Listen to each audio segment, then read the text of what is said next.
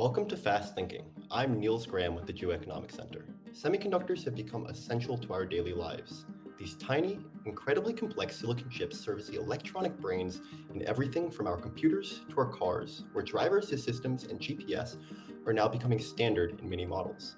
These days, more than 40% of a car's manufacturing cost involve parts that rely on a semiconductor. So, when there's a shortage of semiconductors, as the world has been experiencing in recent months, it's a big problem. These shortages are one outgrowth of the COVID pandemic, where staying at home has sharply increased the demand for laptops, screens, and other digital devices. Now that the global economy is rebounding, the chip shortages have become more acute as demand for a wider range of products rises. There are geopolitical repercussions as well. Reliance on the global semiconductor supply chain has heightened tensions between the US and China. On today's episode of Fast Thinking, we're going to take a closer look at these issues by addressing two fundamental questions. What is the future of US semiconductor manufacturing, and what are the implications of the Biden administration's semiconductor policy for US-China strategic competition?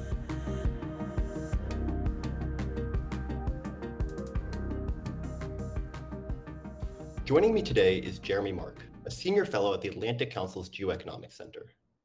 Before we turn to the future of the semiconductor industry, can you give me a bit more background on the situation that has placed semiconductor supply chains in the spotlight? The COVID pandemic had a profound impact on the global economy. It transformed consumer behavior and upset the expectations and the forecasts of companies across a wide range of industries. Automobiles have gotten the most attention as a result of this because they experienced a deep decline in sales early in the pandemic and then cut back on their orders of parts, including their semiconductors, and then experienced a very rapid rebound in sales that they were not expecting. By the time that they were responding to that increased demand, they no longer had the ability to increase their orders of semiconductors. Other companies had similar experiences. Many of the companies, for example, that were producing the stay-at-home products like laptop computers, screens, webcams, etc. But there were other industries that also experienced very, very strong demand that wasn't really related to COVID. We're talking about the advent of 5G mobile phone technology, the rapid increase in demand for artificial intelligence semiconductors, and the growth of high-end computers and servers. A lot of this was cutting-edge chips, which put great demand on the companies in Asia and in the US that produce a lot of these chips. But also we were seeing more mundane chips for which the older generations of production technology was used. The end result of this was this very strong demand for semiconductors. Chinese stockpiling of chips has also been a very important factor. The Chinese smartphone manufacturer Huawei bought a massive amount of chips from Taiwan before the September 2020 ban on sales imposed by the US came into effect. Chinese semiconductor imports last year could have been as high as $350 billion, up from $300 billion a year before. Much of this is coming from Taiwan. Mother Nature also played an important part as well. The ice storms Texas experienced in February led to power outages that shut semiconductor plants throughout the state. It wasn't until late March before Samsung's facilities, for example, were running back to normal. On top of this, a plant run by Renaissance Electronics, a major provider of automotive chips, was also damaged by a fire in March, disrupting production for weeks. Finally, Taiwan suffered its worst drought in decades, which added additional strain to its manufacturing capacity. Now, Jeremy, I know these disasters were one-off incidents. What are some other factors affecting supply? Well, supply has been the crux of the issue, Niels. There was a time when the U.S. was a major producer of many different forms of semiconductors. At about a decade ago, the U.S. was making about 40% of semiconductors worldwide. But that figure is now down to about 12%. And instead, Taiwan and South Korea have emerged as the major semiconductor producers. A lot of the U.S. companies like Apple, AMD, soon to be Intel, are having producers in Taiwan and South Korea make their chips under contract. The result has been that these two countries have emerged as the major semiconductor producers along with China. China is producing much lower technology chips than their competitors in Asia. And they play a much larger role in, should we say, ancillary areas of the industry like testing and packaging and assembly. So what does all this mean? It means that essentially there are a very small number of production facilities that are doing high-end chips in Taiwan, in South Korea, that US companies, European companies, other Asian companies rely on. The US military relies on Taiwan Semiconductor Manufacturing Corporation, TSMC, for some of its most sophisticated chips. And we recently learned that the Chinese military as well is relying on the same company. So we have both countries turning to Taiwan for advanced chips. This is a situation that essentially is untenable because there is simply not enough production capacity for all demand to be met. Now, Niels, on this question, is there any prospect of short-term relief for the supply shortages? Unfortunately, Jeremy, probably not. There really is no short-term solution to the supply chain problems. These are incredibly complex devices, so you can't just open a new plant and start producing semiconductors. Total semiconductor manufacturing capacity was only set to rise around 6% this year. Accelerated capital spending and a revision of expansion plans could double that, but even so, the lion's share of this capacity will not come online until the second half of the year, and much of this growth will be concentrated in China. So, Jeremy, what is the future of the US semiconductor industry? That really depends on how we define the future. The big issue right now is meeting the demand for cutting-edge chips from both the private sector, the companies that need it, as well as the defense industry, for example, the US military. The Biden administration is very aware of this issue.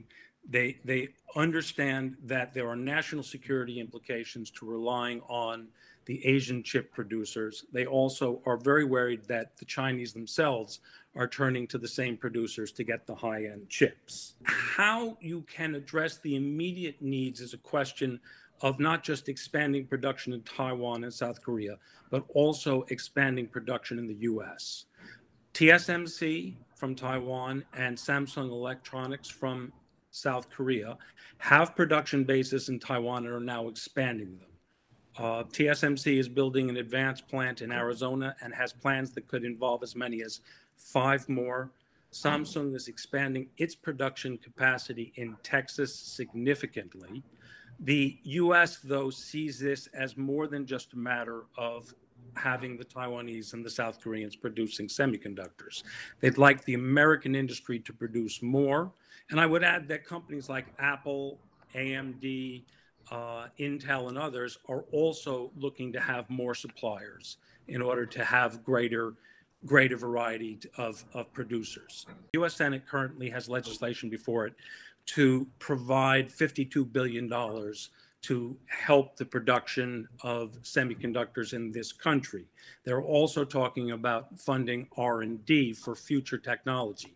The issue really comes down to whether that is enough money to compete with Taiwan and South Korea. That $52 billion is essentially equivalent to what TSMC spends every 2 years on advancing its production capabilities. So the issue really is, does it make sense to put money into catching up with the Asian producers, or should the focus be on next generation advanced technology, things like quantum computing or advanced materials for new forms of semiconductors? The issue becomes, should they be reinventing the wheel, or should they be looking beyond the wheel to the technologies that will be important later in this century? Niels, the other issue we have before us is, what are the implications of Biden administration policy for the U.S.-Chinese competition? Well, Jeremy, with semiconductors, we're really talking about an industry that is deeply embedded in an international ecosystem that has taken decades to grow.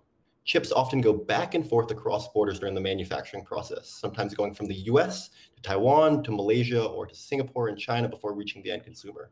Many US companies also have major stakes in China's industry, often though with technology that's not a strategic threat. Qualcomm and Intel, for example, are producing lower levels of sophistication in China. Apple devices are being assembled in China on a massive scale. One Taiwanese company, Foxconn, employs more than 1 million workers to assemble iPhones, iPads, and MacBooks. Can the world decouple supply chains that are so deeply embedded in mini economies? Ultimately, removing semiconductors from this supply chain is like removing water from agriculture. The strategic calculus about the US-China relationship has shifted dramatically over the past 4 or 5 years. We're in a situation now that we're no longer talking in terms of cooperation, but competition. Kurt Campbell, the Asia czar in the National Security Council, said the other day that the era of engagement with China is over and that technology is the core issue in the competition that now exists. There is a consensus in the US that steps have to be taken to limit China's access to semiconductor technology, both cutting edge chips and the equipment that's used to make them. In other words, to slow down the growth of China's own semiconductor industry. But if there's significant disruptions to the semiconductor supply chains that now exist, we face a situation in which the global economy itself could face disruptions. So even though this consensus exists that there's a need to constrain China's ability to access semiconductors, the question becomes, is there a middle ground that will not force a complete rupture in supply chains? One way forward, which I know that has been discussed in various circles in Washington, is to focus on limiting supplies of the most advanced chips and the advanced semiconductor equipment.